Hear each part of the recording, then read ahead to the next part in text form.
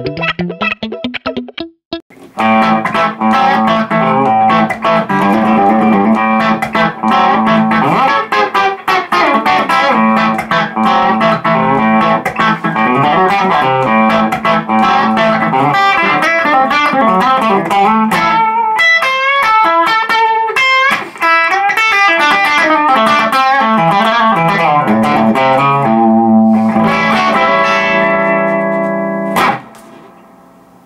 everybody, Max Rich here, and that was some hybrid picking. Well, it was kind of me messing around a little bit over an A7 chord using a technique called hybrid picking, which is where you use a flat pick. Well, my pick's kind of dark so it might be hard to see, but I'm using a pick, but I'm also using the fingers of my right hand in combination. Some people call it chicken picking, hybrid picking, whatever you want to call it. It's where you're using your fingers and a pick together.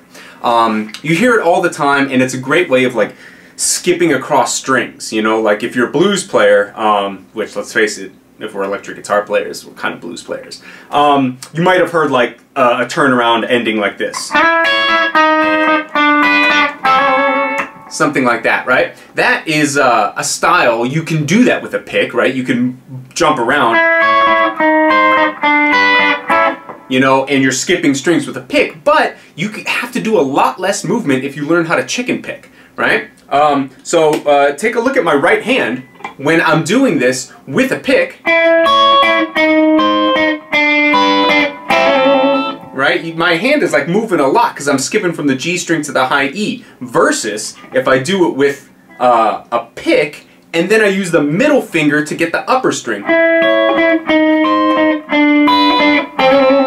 My hand hardly moves, which allows me to play really, really fast and intricate stuff without having to do a lot of, you know, jumping around with my right hand. And me personally, I'm a fan of not having to do a lot of extraneous movement, a lot of extra work. And so in order to get fast and flashy and cool licks and stuff, I use a combination of hammer-ons, pull-offs in my left hand, and hybrid picking in my right hand to get stuff like, you know, I don't know.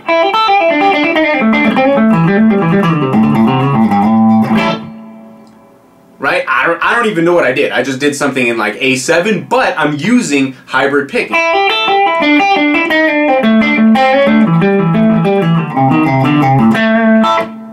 And it allows you to really do a lot of stuff with very little movement, and it's a fantastic technique if you're looking to increase speed, but you don't want to be like, you know, like a Satriani shred player. Not that there's anything wrong with Satriani, he's a great player, but not everyone wants to be him. Maybe you're more of a blues or a country guy. In that case, hybrid picking is for you. And so today I'm going to show you a bunch of hybrid picking licks that you can sort of begin your journey.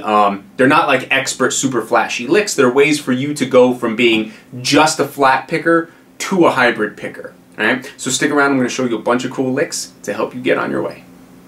Okay, so if you're completely new to hybrid picking, basically you're just kind of using a pick like you normally would. Presumably you're a flat picker. If you're a finger picker, this is kind of like using a thumb, like using your thumb plus fingers, but instead of just your thumb, you're using a pick. So get a pick, and I have this in another lesson, but I'll just kind of like give you a little snippet. Use a thick pick. Use a hard pick. Don't use flappy, thin little picks that will like slap across the strings. Those are very ineffective for a lot of styles. But in any case, so grab your pick with your index finger and your middle finger. If you're the kind of player that plays with your, I'm sorry, what did I say? Grab it with your index finger and your thumb. That's what I meant to say.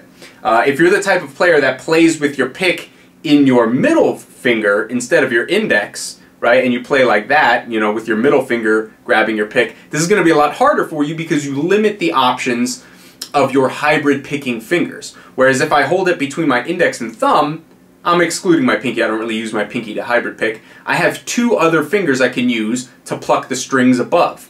If I'm holding it with my thumb and my middle finger, then I really only have my ring finger. So it limits my options. So if you are the type of middle finger pick player, I encourage you to try to switch to your index finger. It just will make you more versatile. But that being said, the first hybrid picking lick that I think you should learn is basically, I'll play it for you, and it's fairly simple, but it sounds like this.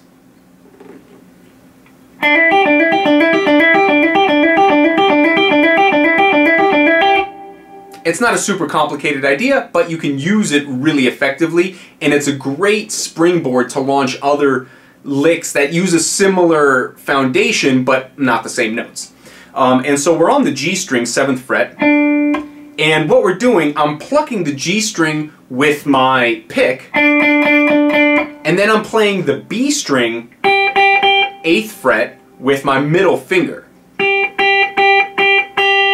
Right? And so what I'm doing is I'm hammering on 7 to 9 on the G string, and then I'm getting that middle finger G note on the 8th fret right afterwards with my middle finger of my right hand. Like that. And you might think, well, what's the point? I could just do that with a pick. Like that. But as you'll see, you can stagger your pick and then your middle finger of your right hand. You can hybrid pick notes back to back really quickly. You hear how fast those are? Ba-dum, ba-dum, ba-dum, right? That's virtually impossible unless you sweep, unless you like practice sweep picking to do that with just a pick. So that's why, like, if you're playing fast or like, you know, country style stuff or something like that, hybrid picking is really effective because you could play notes really quickly back to back. And so if I include a hammer-on in that, I can end up getting those 3 notes really quickly.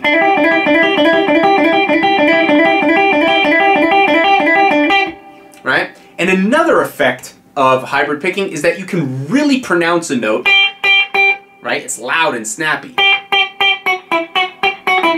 Right? You can do that by kind of slapping and popping that note with your finger instead of with a pick. There's a bit more of an articulation, there's a little more aggression when you snap the finger, when you snap that note with your finger instead of a pick. So in any case, this exercise is in triplets. So if you think 1 and 2 and 3 and 4 and each one of those will get one of these notes. 1 and right? And so it's like pick, hammer on, finger, pick, hammer on, finger.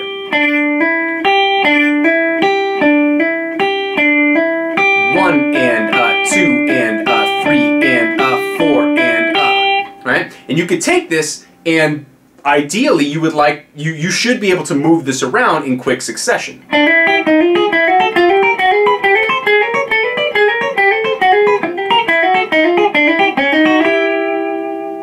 And that is one of the best exercises that you could do to get introduced to hybrid picking.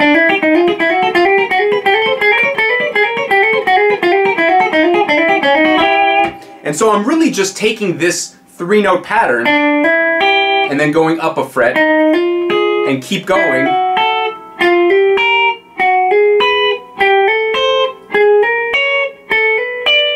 All the way until my index finger is on the 14th fret, and then I descend.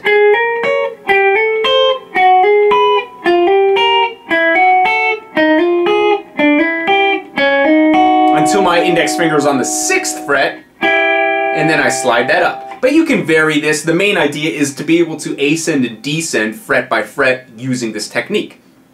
And then obviously, like, I always encourage all of my students to take an exercise like this and rework it and play with it. So like, instead of just do what I just did, absolutely, and make that a regiment until you get used to finger or hybrid picking. But then take it and sort of rework it. Like, for example, instead of doing the hammer on and then the note, you could do the note and then the hammer on.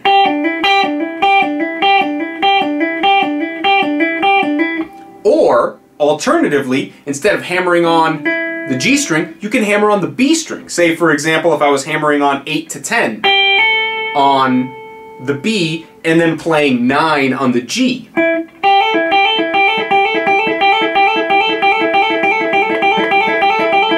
Right? And you move that around. Like that. And I mean, just that there is an effective way of moving up and down the fretboard, getting cool new sounds. Right? So get used to that. Get comfortable playing 2 strings, one with your pick, one with your finger. You know, like these 2 main notes. is similar to that same concept that I did in the beginning, where I was doing that blues turnaround. Everyone knows, right? If I'm in the key of A, A7, the blues turnaround. So that, I'm basically playing fret 9, G string, and high E string. And I'm skipping the B string, which is why hybrid picking is so valuable, one of the reasons. So pick on the G and finger on the high E, and I'm just bouncing back and forth.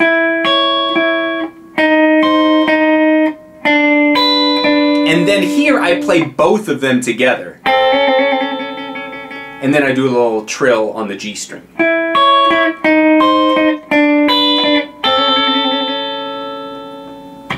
So all of these are really good ways for you to get introduced to hybrid picking. So we're going to do a couple more licks, all of which will help facilitate these skills that we're developing in these sort of like intro exercises.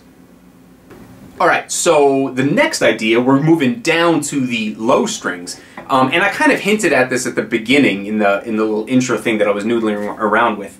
But basically this one, we're playing in a series of 16th notes, and we're using unison notes. So for example, we're going to play A on the low E string, 5th fret, and then with our pick, the lowest of the strings is almost always with the pick, and the upper of the strings is usually with a finger. And then we're going to play the open A string with our middle finger.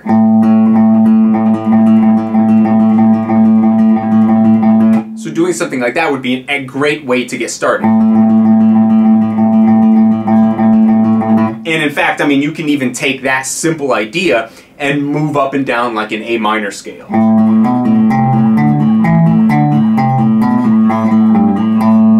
Right? That alone has some musical value to it.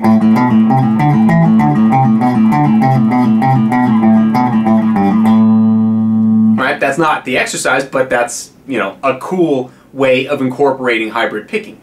And because you can stagger the notes so quick, you can really get those things really fast.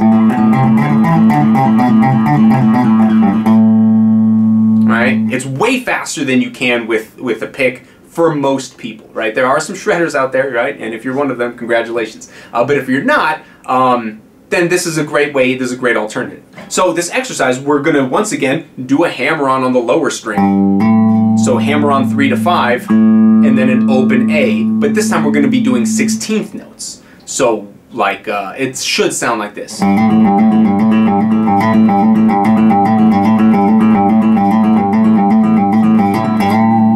That type of an idea. And you could do 16th notes, you could do triplets, the rhythm, play with it, and like I said, take whatever I give you and twist it around and rework it and experiment with variations of the same idea. So yeah, just hammering on, and then open string, right? It's the same concept as here, hammer on, except instead of an open string here, we were playing a closed string, but here we're doing an open one.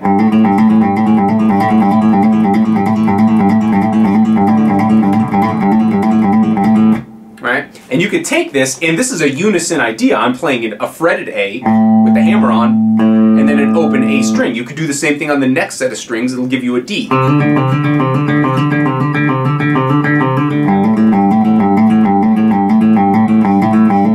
Right? And then you could do it on the G. And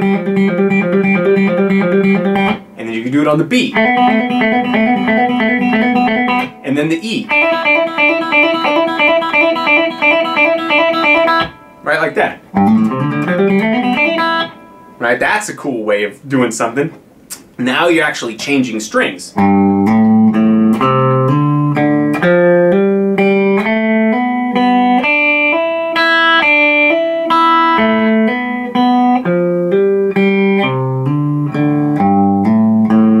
Right, something like that.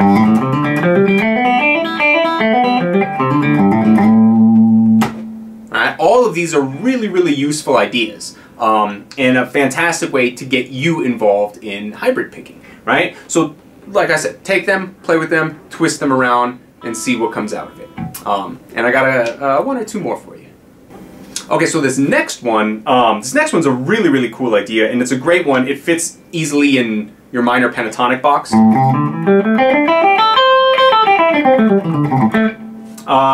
And so what we're doing, we're basically, our root note here is A, we're in the A minor box, and we're basically going to do like an every other note sort of a thing, where we're going to be playing this A and then climbing up the pentatonic scale using our middle finger of our right hand to pluck each note above it. So it'll sound like this.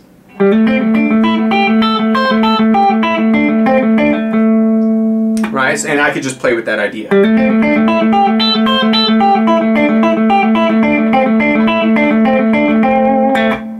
Something like that, right? And so what I'm doing here, I'm doing a quick hammer on from 5 to 7, and then I'm playing this 5th fret note on the G, and then back to the A, and then I get my pinky on the G string on the 7th fret, back to the A. Every other note is this D string A.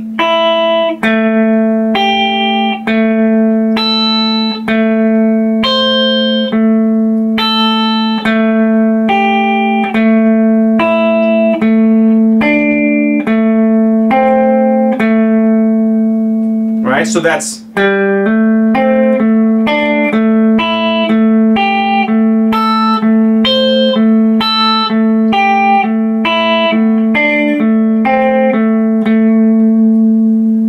and if I do that fast, I could really play with some cool ideas. So I'll try that again. Right? And you can expand it even more if you know notes that aren't in just the straight minor pentatonic. You can do all kinds of cool stuff.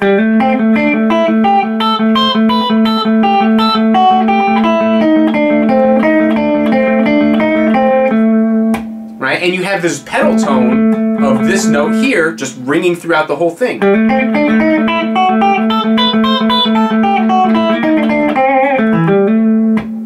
And it's a great way, like I said, of playing quick stuff.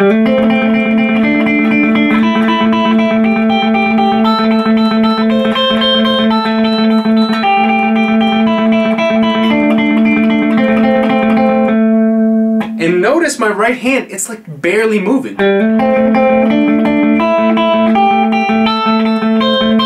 If I wanted to do this with just a pick, I would have to go.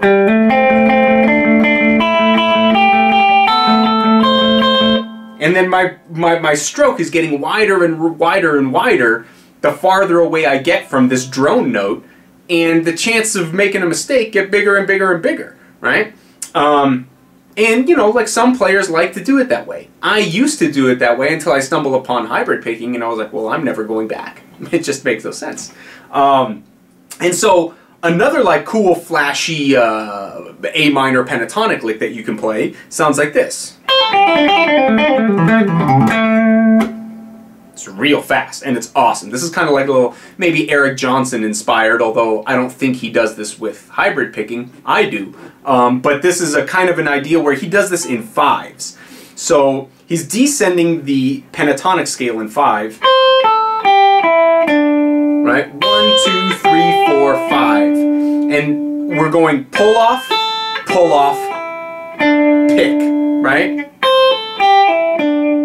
And then we do the exact same thing starting on the B string. And then starting on the G. And then starting on the D. And then you can finish there. So that sounds like...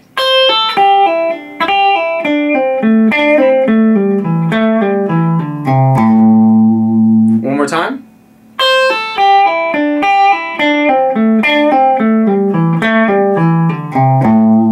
And my right hand, the way I'm doing it, I'm plucking that first note with my finger, and then I'm doing pick, pick. So pluck, pick, pick, pluck, pick, pick, pluck, pick, pick, pluck, pick, pick, pick. So of each set of 5, I'm only plucking with my middle finger on the first one.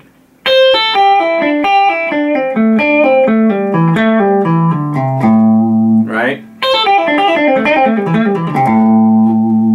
It's a super fast way of playing. Super fast. And there's a bazillion more licks that you can come up with hybrid picking, but I think these are a good foundation for you to start with. These are an excellent series of things that you can do to increase your comfortability or your comfort level, I don't know, comfortability, with your comfort level with playing with a pick and your middle finger. And as always, I'm always available for questions, for tips. If you think you have it but you're not quite sure and you're like, I want somebody to check it out, shoot a video, send it to me, send me a DM, check me out on maxrichmusic.com. There's a bunch of things. In fact, you should go over there and you should sign up for my weekly newsletter where I offer lessons like this, but a lot more in-depth and a lot more personalized, and my subscribers can ask me direct questions and I'll work with them and answer them. So if you're feeling like you're up to it and you feel like you want a little more in-depth knowledge about this sort of thing, head on over to maxrichmusic.com, sign up for the newsletter, and if you're feeling so inclined, hit that donate button and maybe offer a couple of cents, maybe a few bucks for a coffee, something to help me keep creating content and offering you free lessons like this. Helps me out and helps keep the content flowing. So see you over on maxrichmusic.com, and thanks for watching.